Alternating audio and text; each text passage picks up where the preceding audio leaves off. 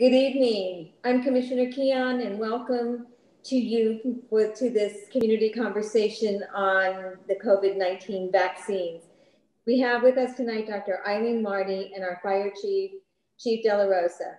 Dr. Marty is a professor of infectious diseases in the Department of Medicine at FIU. She has served in the U.S. Navy, worked with the World Health Organization in the fight against epidemics, specializes in infectious disease pathology and disaster medicine. Chief De La Rosa heads our emergency management response, as well as serving as our fire chief. They are both here with us tonight to talk with you about the vaccine and the readiness and the availability of vaccine, and to answer any questions that you have. So let's move to Dr. Marty and Chief De La Rosa.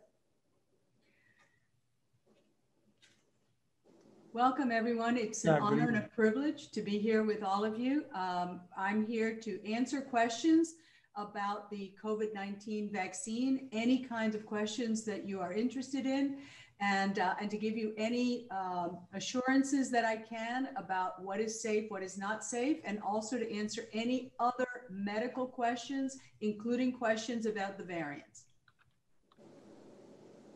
Chief De La Rosa. Good evening, everyone. Thank you to Commissioner Keon for inviting me and allowing me to chat with all of you today. I will be discussing with you what our city plan is now and going forward with regards to vaccines, and as well as Dr. Marty just stated, I'll be available to answer any of your questions. Good evening to everyone. Okay, Dr. Marty, do you want to start? I think we need to put into perspective where we are. I think it's important that we realize how much things have changed in just 1 year.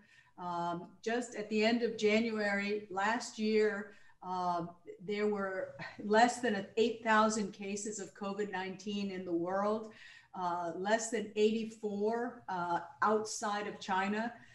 And already it was clear to public health that this was going to be a grave problem. And that's why the World Health Organization declared it back on the 30th of January, a public health emergency of international concern.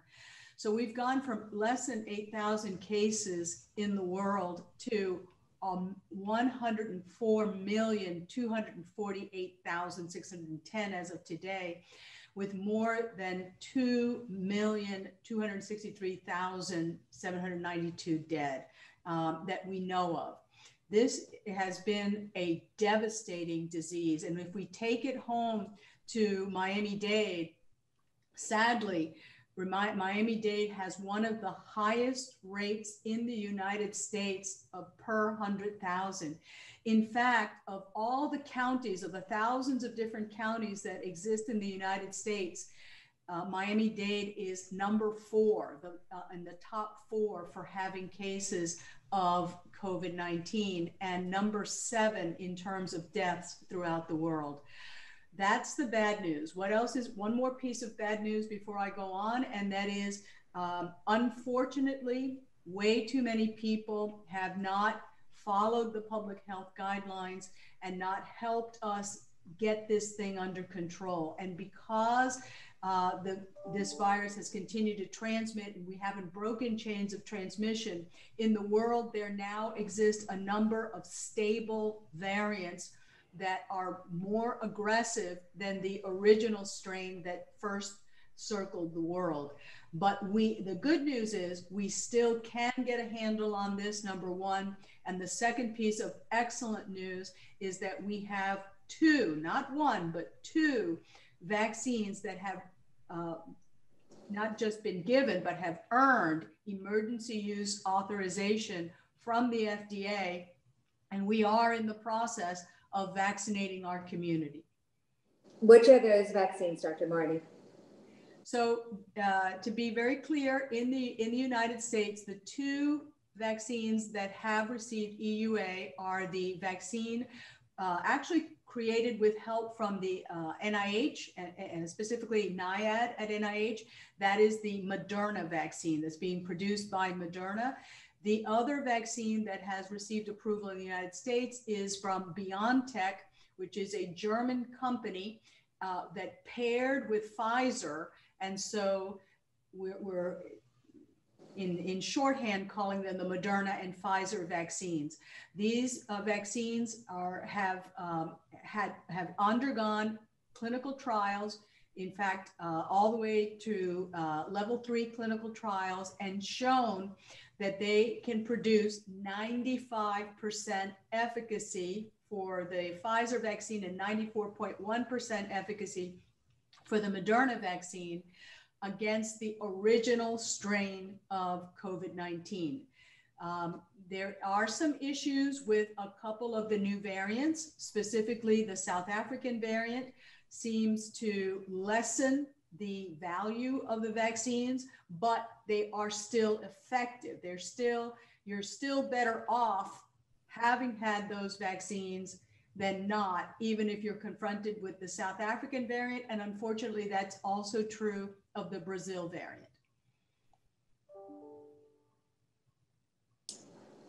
Okay, Chief De La Rosa, are we ready to start taking some questions from our participants? Sure, I'd just like to, before we do that, if you don't mind, I'd just like to bring everybody up to speed as to where the city is with regards to vaccination plans. We'll start from the beginning.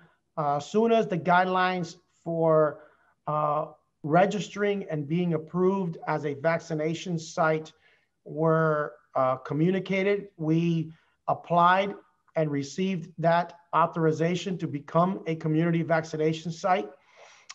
We've submitted our plan to Department of Health as well as Miami-Dade County Emergency Management on how we would be ready to deliver vaccinations to our residents.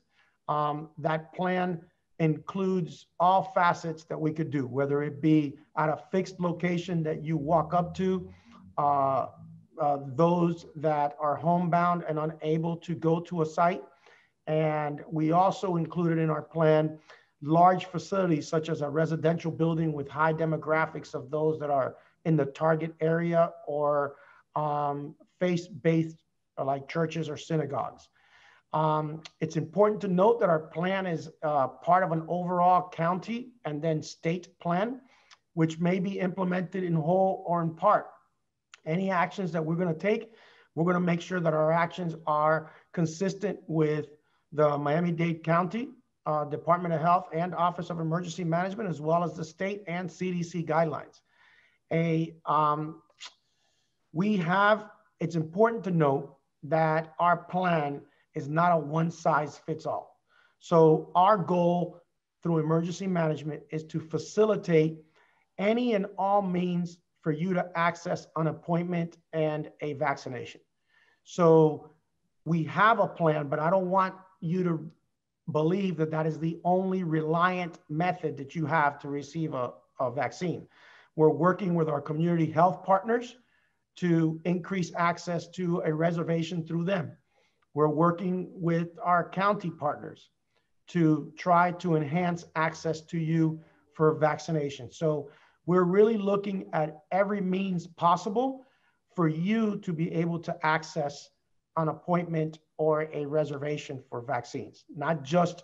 We're not just looking internally to just our city, but whatever resources are in our community, we are looking to gain access to it or enhance our access to it.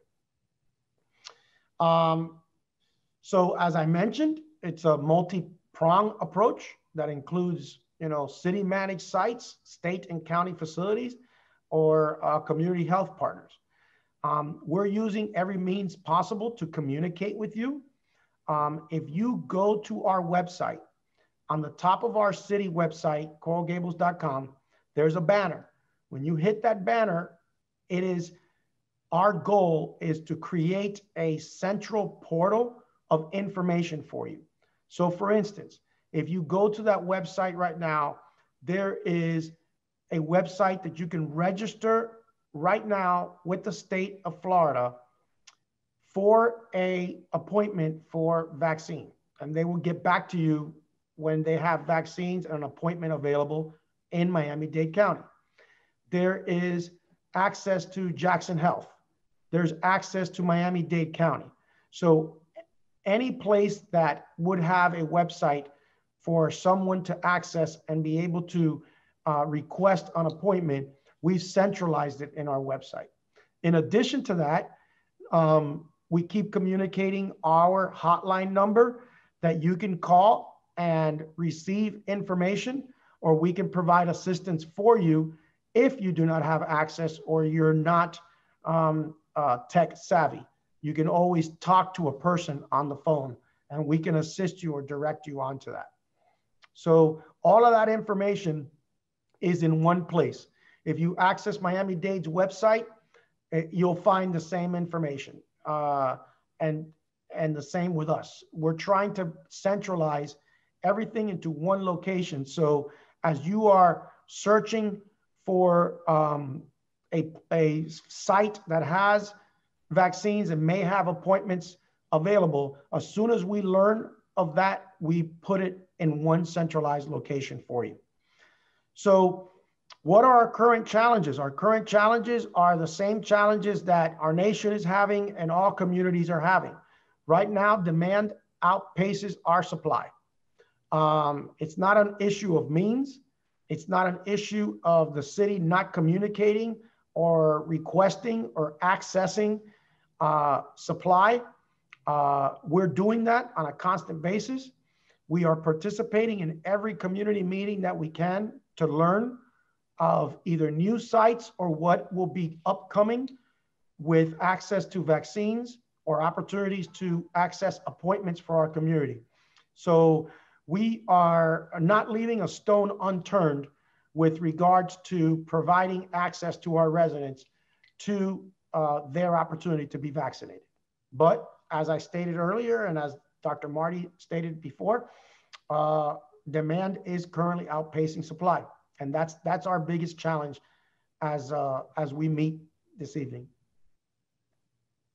Thank you, Chief De La Rosa. So our biggest issue is just being able to get vaccine.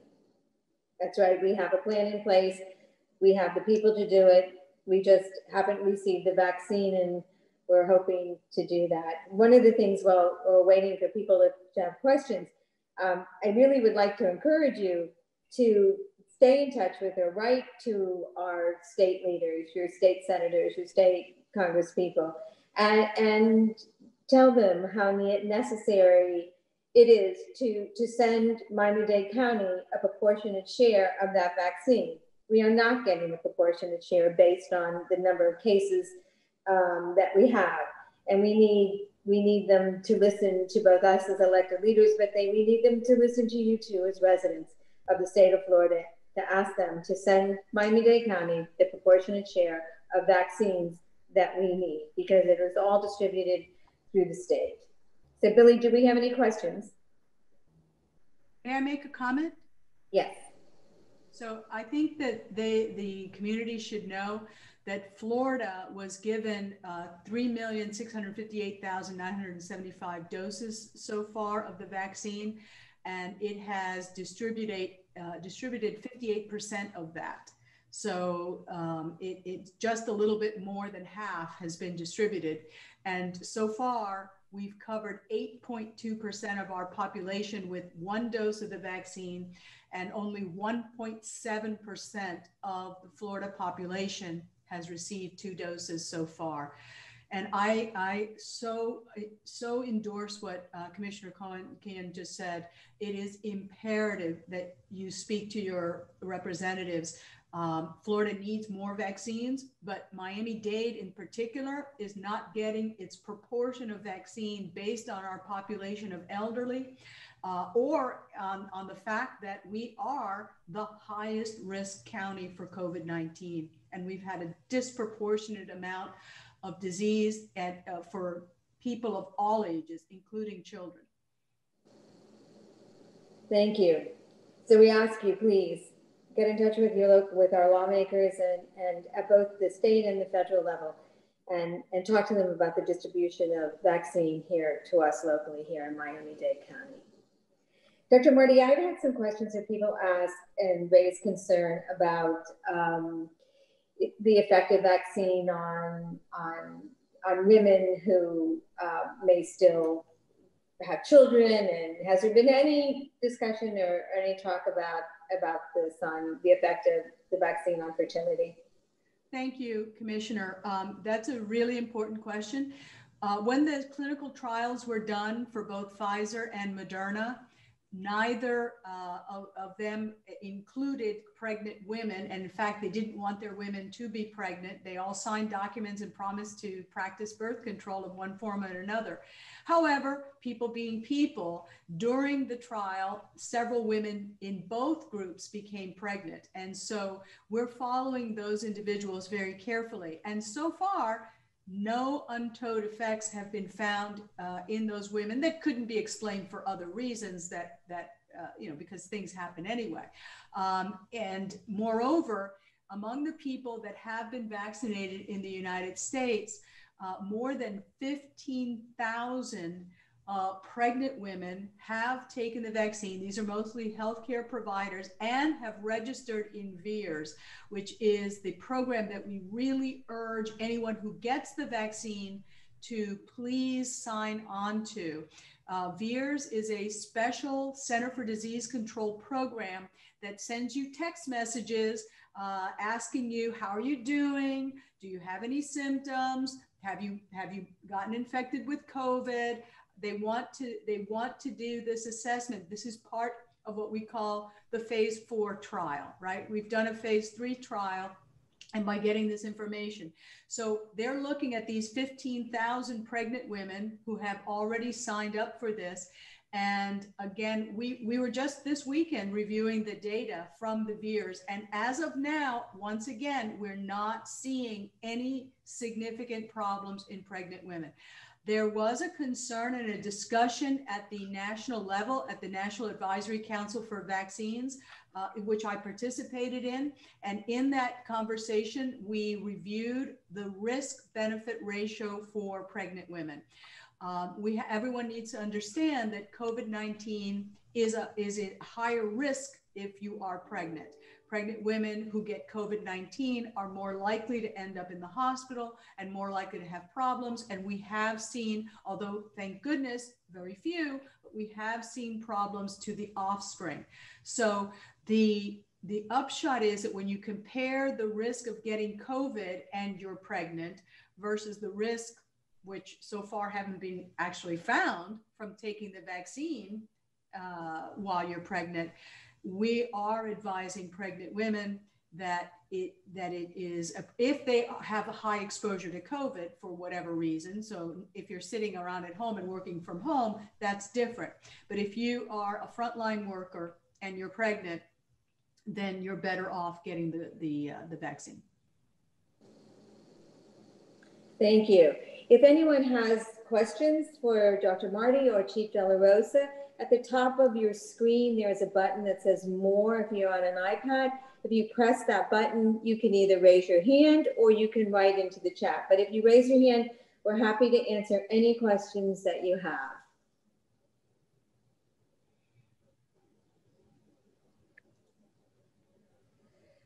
Dr. Marty, can you talk to us a little bit about the plan at the federal level to address the need for vaccines that is currently being discussed? So there are two plans now. There is the plan proposed by the Biden administration, which has funding for not just the vaccine, for also implementing the Defense Production Act to get more of these high quality vaccines made in many other ways so that there's more to distribute.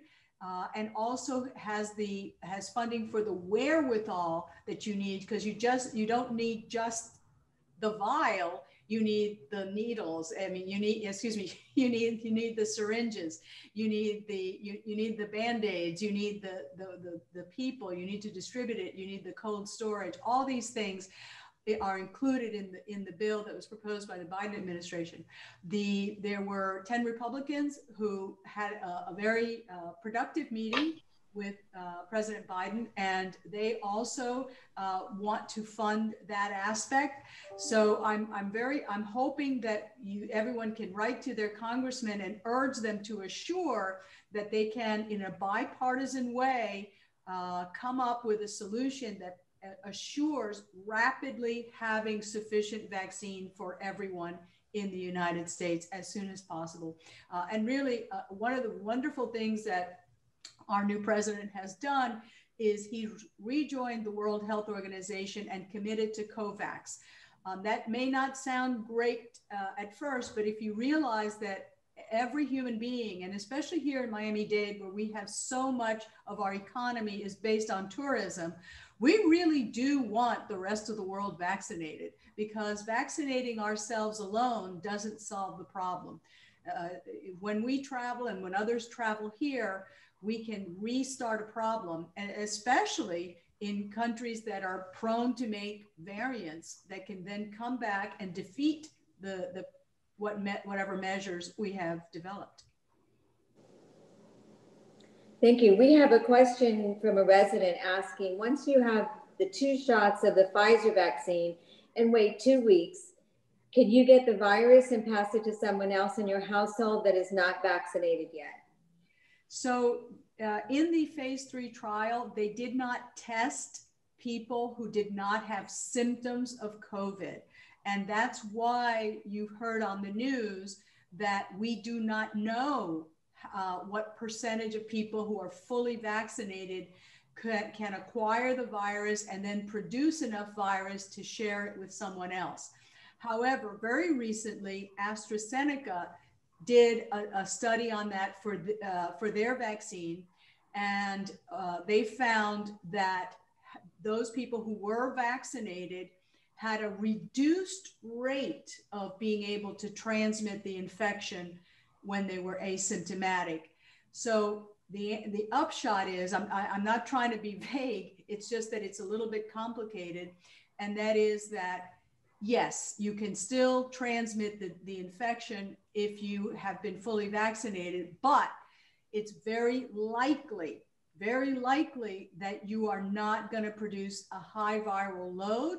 And that's really important, because think about it as any invaders coming against you. If you've got, 2 people knocking on your door, you might be able to manage it. If you've got a mob of, 30,000, then you're overwhelmed, right? So the same thing when it comes to little microscopic organisms. If you have a much lower viral load, that's less likely to cause disease in other people.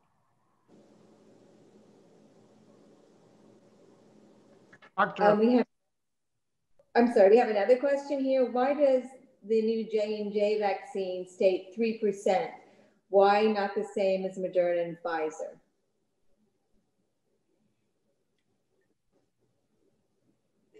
You're asking about 3%? Yes, there's a question from someone that asked, why does the new Johnson & Johnson vaccine state 3%? Why not the same for the Moderna and Pfizer? I don't know what is the efficacy rate of the J&J. Actually, J&J has not come out with its full data yet, but from early review of what we have available, it does not give you 95% efficacy or 94% efficacy. Nor does Sputnik, nor does the Chinese vaccine, nor does AstraZeneca. Most of the other the non-mRNA vaccines don't reach that level of efficacy. What people need to understand is we have many different vaccine platforms in the world. There are 175 vaccine platforms that are being studied and another 63 that are under clinical trial. And just a handful have been approved in the world. And of the handful that have been approved, what I mean by platforms is, what is the basis that the substance that's being injected, how does it work to actually give you protection? And the different platforms include, you already know about messenger RNA. I can give you more detail on that if you want, or you can have a vectored vaccine. So the J&J vaccine is one of the vectored vaccines. And what does that mean? That means they take another virus, one that's not serious, and they add to the virus's genetic makeup the ability for that virus to show on its surface a little tiny spike that belongs to the SARS-2 virus. So when your body sees that vectored virus, it also sees one of the nastiest parts of the SARS-2 virus and starts to produce antibodies to that, but it also produces antibodies to the original virus. And one of the problems with many of these vectored vaccines is what vector have they used? So one of the problems with the Chinese vaccine is they used a vector of a particular virus that causes the common cold. And so when they tested it against people who had had that common cold, their vaccine did not work. This becomes really, really complicated if you look at all the different platforms that are being used. One of the beauties about the messenger RNA vaccines is that because it's just a string of code wrapped in a little lipid blanket, Moderna and Pfizer are already in very short time can adapt that code, can change it to capture some of the variants. These other vaccines that use other platforms that are either inactivated vaccines, you've probably heard about one of the Chinese vaccines that has an abysmal record. It had a 51% efficacy in Brazil, is a killed vaccine. So it's basically they give you an inactivated form of SARS-2. That doesn't seem to work very well. And these vectored vaccines are also complicated to change. The messenger RNA vaccines are pretty easy to change. So we're very fortunate in the United States to have the two best possible platforms approved and ready for use. Thank you. Chief De La Rosa, do you have anything that you would like to add? I was just gonna ask Dr. Marty some of the questions that we field with regards to the vaccine. Is there some skepticism to the speed in which the vaccine was developed and came out and is available for use in contrast to other vaccines, whether it be the flu vaccine or not? And I was just wondering if you can offer the group some brief insight as to how the technology that went behind using messenger RNA for this vaccine. Thank you, Chief De La Rosa. That's one of my favorite questions. And the reason is that this is an area of research that I've been interested in for many, many years. In fact, the idea to create messenger RNA vaccines started in 1989. This is not something that we just dreamed up in 2020. And so many researchers throughout the world have been working for decades, literally for decades, trying to figure out how to provide messenger RNA vaccines. And many studies have been done with messenger RNA vaccines for use because they're actually very applicable to treating cancer.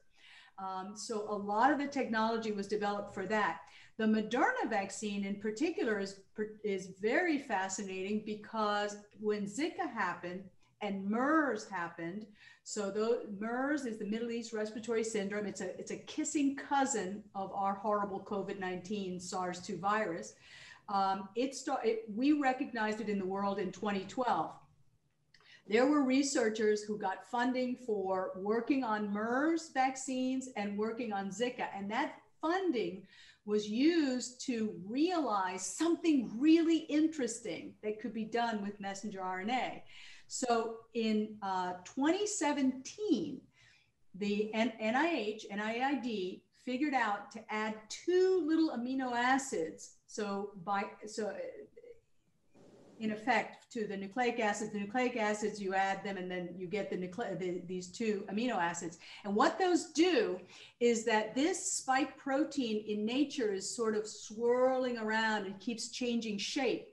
By adding those two amino acids, it fixes it in just the right shape so that when your immune system sees the spike that's produced from the messenger RNA, it's very immunogenic, and it's the kind of experience that the immune system needs in order to produce the right and the most neutralizing antibodies and the best type of cells to combat COVID-19.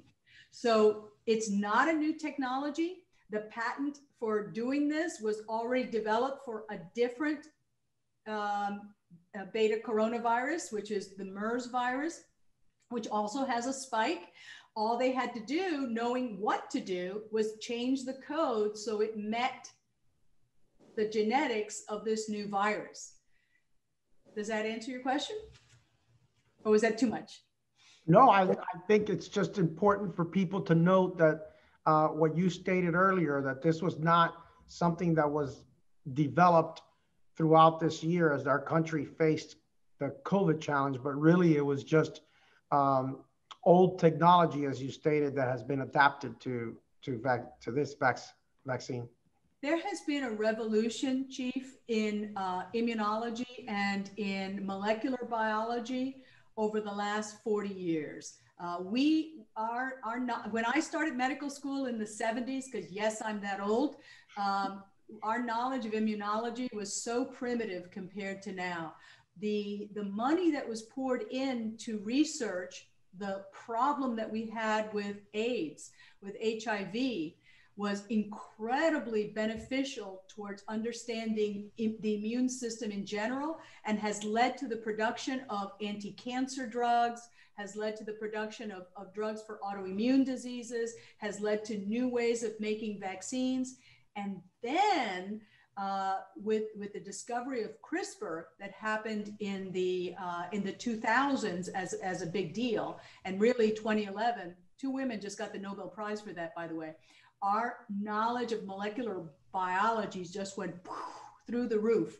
And all of this that has been happening over time has given us the tools to much more readily produce these very, very effective vaccines that are much safer than the vaccines that we had years ago, because they're very targeted to solving a particular problem. Thank you. Our Economic Development Director, Julian Perez, is on the line or is on with us and would like to speak for a moment. Julian? Yes, good evening. Thank you, Dr. Marty. Basically, you answered my question, and it had to do with the J&J vaccine, and the fact that the phase 3 of the J&J was done in the United States, South America, and South Africa, and when it was done in South Africa, the variant now there. Do you think that once we get the final results from all of that phase 3 work that they did in South Africa, that we may have something here that may help us out with the variant? And that's number one. And number two, do you think that they're going to get their EUA this month or early next month? I know they want to. You know, that was a discussion that we had this weekend as well, as to what is the balance of value, right? If you have some of these vaccines, some of these chimeric vaccines, such as the J&J, which don't reach the same level of efficacy as the messenger RNA vaccines, are still effective. And so the question is, are we knocking out enough serious disease, right? Because ultimately it's the people who are hospitalized, the people who are in the ICUs, and the people who die that are driving the problem, right? And they're driving the problem in the sense of how it affects the economy and how it affects our behavior. They're not the ones that are necessarily spreading the virus. If we can get another vaccine online that helps reduce the amount of hospitalizations, that would have a good effect on the economy. But then on the flip side, the question is, given an option, do you want a vaccine that gives you a 95% risk of not having sickness from this virus, or are you perfectly fine taking one that's 70% effective at keeping you? In other words, you still have a 30% chance of coming down with the disease. And that's the dilemma.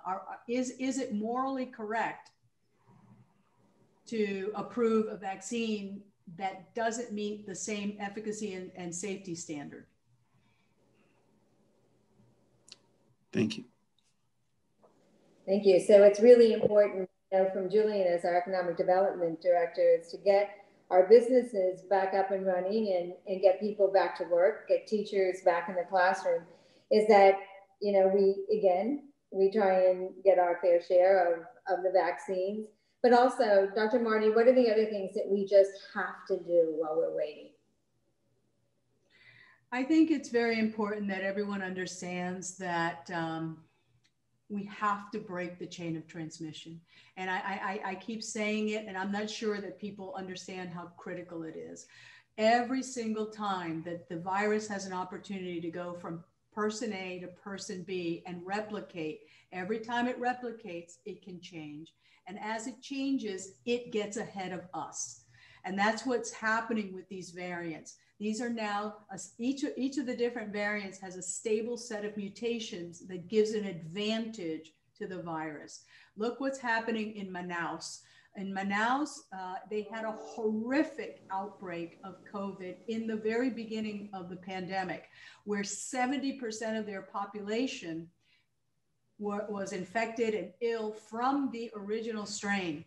Now they're facing the Brazil strain, and those people who had COVID before are getting sick again because the virus has mutated and has taken advantage of not having the chains of transmission broken, and they're behind the 8 ball. We're behind the 8 ball. The Brazil variant is already in the United States. It hasn't been identified in Florida yet, but that's really just a matter of time. I think it's important that the federal government has taken the action of asking people who come to the United States to prove that they are COVID negative. Unfortunately, the enforcement on that is pretty poor. Some individuals who have a negative antibody test are using that as evidence that they don't have COVID. That's not a valid test at all to say whether someone does or doesn't have COVID. In fact, just the opposite. It could very well mean that they have COVID. So we need to tighten that up. And number two, since all three, the UK variant is definitely in Florida, the Brazil variant is definitely in the United States. We have 2 different states reporting community spread of the South African variant, and we have no control. We don't have that imposition of show us a negative COVID before you board a flight from New York to Miami. So we have to be vigilant, and we have to do everything we can to break the chains of transmission. The same things you've been hearing over and over. Wear the mask, keep the distance, wash the hands, avoid crowded places and indoor spaces. Dr. Marty, we have a question here. When you say that Miami-Dade is not getting proportionate vaccines, is the central government allocating to each countries, or is the governor's office deciding on the amount of vaccine for each county? That is entirely at the discretion of Tallahassee. The federal government, because of the way our Constitution works, where the 9th and 10th Amendment give rights to the states and the individuals that are not part of the federal government. Health, unfortunately, the founding fathers didn't put it as something that belonged to the federal government. So it belongs to the states, and the federal government allocates to the states. Then the governor further does the allocations as it wishes. And as you know, each state has set different priorities. Some states are vaccinating only people above 75, even though the federal government has requested that all states vaccinate at 65 and above. Many states are vaccinating teachers already. I wish we were vaccinating teachers. I think that would be very important, but that wasn't the decision of Tallahassee. And the amount of vaccine coming to Miami-Dade as opposed to Broward or any other county in Florida, is entirely at the discretion of the governor. Thank you. So it really isn't the federal government. They just make it available to the state by request, and then the state is the one that distributes the vaccine to the counties. And the state of Florida is one of the states of the United States that has received one of the highest amounts of vaccine available. So we have been allocated a lot of vaccines. Only states like California have received more. So we have a follow-up. So it's the governor's office is doing the disproportionate allocation and not the federal government. So you're saying, yes, it is coming through the state capital that is making those decisions through the governor's office. Yeah, so write to your governor and say. Write to the governor, write to our lawmakers, ask that Miami-Dade get its proportionate share of the vaccines based on the population of the elderly population that we have here in Florida, yes. We have a question from one of our city employees asking if Coral Gables employees will get the vaccine soon or have to look someplace else. Chief De La Rosa, do you want to answer that? So we have followed the CDC guidelines. So we offered the vaccine to our first responders, our paramedics that have direct patient care and are going into folks' home to assist them in a medical emergency. And then we discussed it with and sought approval. And once we opened up, we used some of the remaining vaccines and we targeted our employees that were over the age of 65, especially any and all employees that had direct access to our public. So we have targeted our employees, but we had to stay within the guidelines of the CDC right now, which states that you have to be over 65. Our plan includes, as I stated earlier, the ability to do our employees. We proved the infrastructure and the process and the manner in which we vaccinated those employees as well as our first responders, our firefighters. So when we have the allocations to vaccines and that demographic or the guidelines from the state increase to us being able to do essential employees that do not have direct healthcare providers, we will certainly do that. Thank you. I have a message that someone has their hand raised. Can we unmute them and let them speak? Yeah, hello. Yes, go ahead, please. Yeah, hi. Are you accepting contributions from developers? I'm sorry, we're talking about COVID. Can I help you No, with that? I'm talking about. Okay, I think you're off the question here. Dr. Marty, so with regard to the variants that are there, can we do the same precautions of hand washing and wearing masks? Does that still apply? That's still our most effective way of dealing with this? There's no question that these viruses, these SARS-CoV-2 viruses are spread by mainly breathing them in, right? So anything we do that prevents us breathing them in is going to help. And it's going to help regardless of whether it's the new variant or an old variant. That is the most effective thing. Yes, we can also put them into our mucous membranes from dirty hands. That's why we ask people to wash their hands. Yes, if it's a very concentrated amount of virus in a room, it's theoretically possible and has been shown in the lab that some people can get it through their eyes. That's why we sometimes in certain situations recommend shield and mask to protect from that source. And if you weigh in the fact of how these aerosols accumulate over time in a room, you understand that it is very important to stay away from being in a crowded room with people who are not part of your bubble, because that's going to increase your risk of being exposed. Some researchers are now recommending double masking if your community is known to have some of these more dangerous variants. The UK variant, we're still trying to determine exactly how much more dangerous it is when someone has it. We do know there's been cases, quite a number of cases now in Miami-Dade of the UK variant, and the UK variant is increasing in Florida. There's no question about that. The good news about the UK variant is that the vaccine seems to work, both the Pfizer and the Moderna seem to work very well against the UK variant. It's the South African and the Brazil that aren't getting that same level of efficacy. And by the way, we were in that conference call I was in this weekend, we talked about the monoclonal antibodies, such as what the previous president received when he got COVID. And those monoclonal antibodies have really been lifesavers for our patients. And now there's data that both the South African and the Brazil variants aren't responding to the monoclonal antibodies like the original strains. So yes, we're working on making new monoclonal antibodies, but the best thing we can all do is break the chains of transmission so we can stay ahead of the virus and we don't have to make new vaccines and new monoclonal antibodies and new products. Thank you. We have another question as a follow-up from Ashok.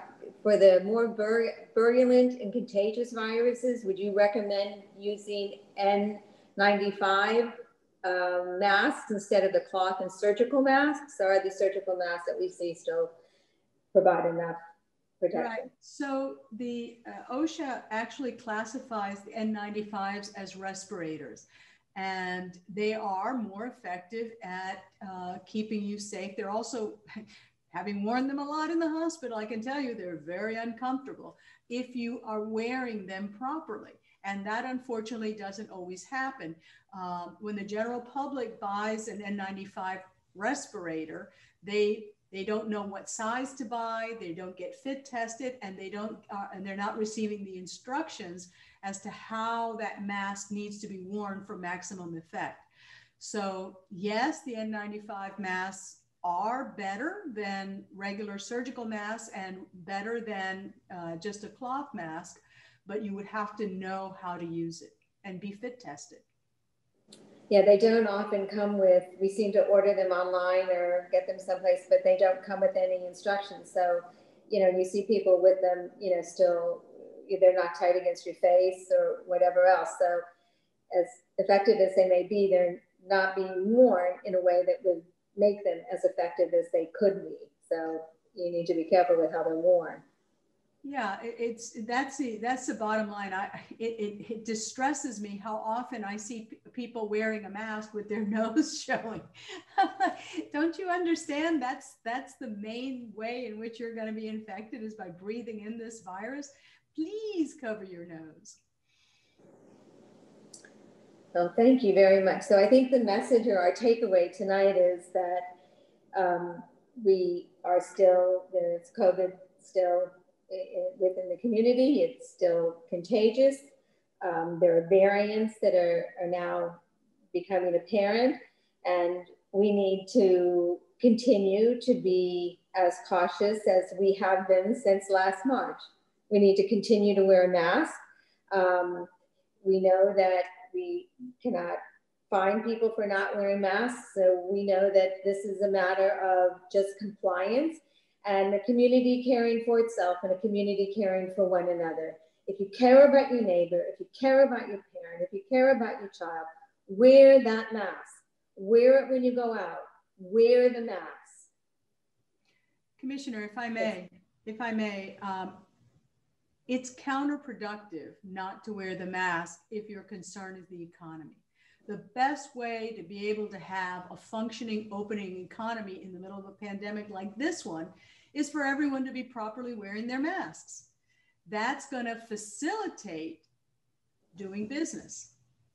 So I actually have there is no science and there is no logic to not enforcing the mask orders. And I think that's something else people ought to be sending letters to the governor about.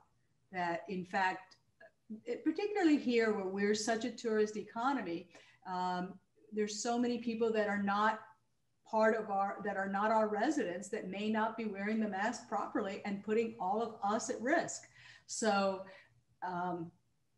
it's really not a hardship to ask people to do just, I understand that sometimes a mask can be uncomfortable, and there are tricks and ways to make them more comfortable. There's these lipstick protectors that you can purchase online, that they're called lipstick protectors, but they actually give you a little bit of a brace inside so that you can breathe very comfortably underneath the mask. I assure you, I use those all the time, whether I have an N95 or a cloth mask or set of masks on. Okay, thank you. So I don't think we have any more questions. And do you have any, Chief De La Rosa, do you have anything else you would like to talk about before we say good evening? Just thank you for having us on. I appreciate the opportunity to have our department and our emergency management staff present to you and tell you where we're at and what we're continuing to work on. Thank you to Dr. Marty. She was very educational today, and she's been very educational throughout this whole process and other meetings that we are in at the same time. And I think she's been instrumental in leading our community through this. So I thank her as well. And thanks for everybody that joined us today and received this information and made us better by asking great questions. So thank you very much. Thank you, Dr. Marty. We do have one more question, and someone, they are asking how long the immunity from the vaccine will last. Wow, that's the million-dollar question. So we're actually doing some studies at FIU, and many other places are doing these types of research. We're looking at what kinds of cells, whether we're producing enough memory cells to get a clue ahead of time. And what our preliminary data is indicating is that people who are vaccinating are producing the types of cells that typically lead to at least a year or more of protection. But the truth remains that the proof is in the pudding. The only way we'll really know how long the protection lasts is once people have had the vaccine for that length of time, and you have enough people that have had it for a year, enough people that have had it for 2 years to be able to do those studies. And then there's the second complication of, again, if we're not being careful and we allow the transmission to be carried forth and more variants form, then even if you did have great immunity to whatever we originally produced the vaccine for, we have a problem, and we'll have to give you a booster with whatever is causing the problem in a new variant. And that's unfortunately the reality. So we'll wait and see. Okay, well, thank you, Dr. Marty. You are a tremendous resource in our community, and you are always so generous with your time and your availability. I cannot thank you enough for all that you do for all of us. Thank you, Dr. Marty. Thank you, Chief De La Rosa. Thank you to our city staff for hosting this with me tonight. Thank you, and to everyone, write to the governor, write to your legislators, support the funding for this vaccine and the distribution to the states. Please encourage the state to vaccinate our teachers so children can go back to school. Wear your mask, wash your hands, care for your neighbor so that we can open up, we are safe, and our economy gets better. Thank you all so much for being with us tonight. Good night. Good night. Good night. Thank you.